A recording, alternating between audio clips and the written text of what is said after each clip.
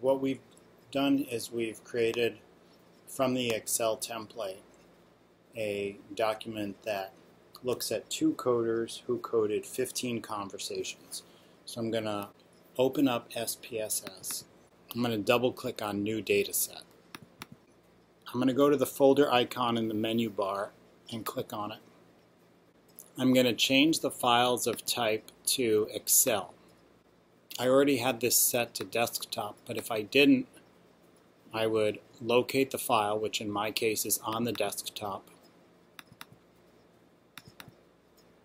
and I would select that Excel file that I had entered the data into, and I would click Open. So after I've selected the file, it reads it, it imports it in, and you want to make sure that these buttons are checked and these are not. Then I'm going to click OK.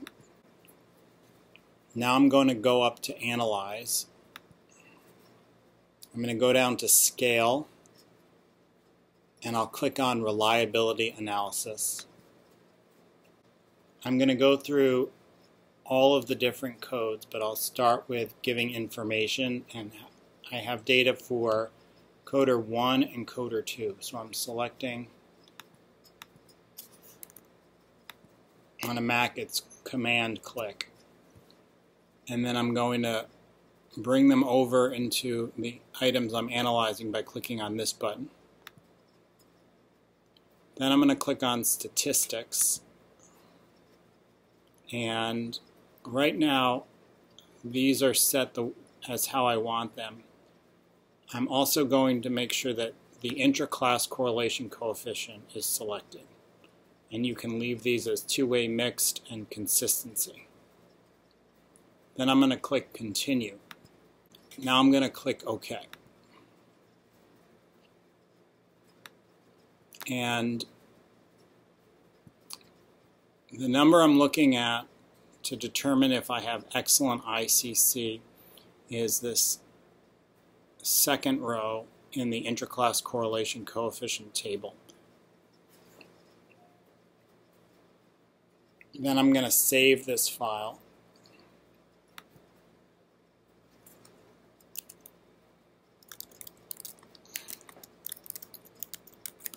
It doesn't matter what you call it, and click Save.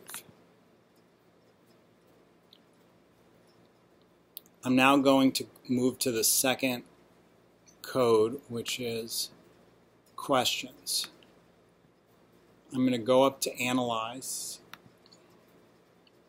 back to Scale and Reliability Analysis. I'm going to remove these two, and I'm going to Command click to, I could select them one at a time or both with the Command click for Mac, and then click this arrow. I'm going to go back into Statistics to make sure that the Intraclass Correlation Coefficient is selected and that the selections remain as they were the first time, and I'll click Continue. And then I'll click OK. I'll scroll down to the bottom and observe my Intraclass Correlation Coefficient for average measures for the variable questions. And you'll continue to do that for each of the different codes, and you're aiming for an excellent level of reliability between you and the other coder. And then I'll click Save at the end. Thank you.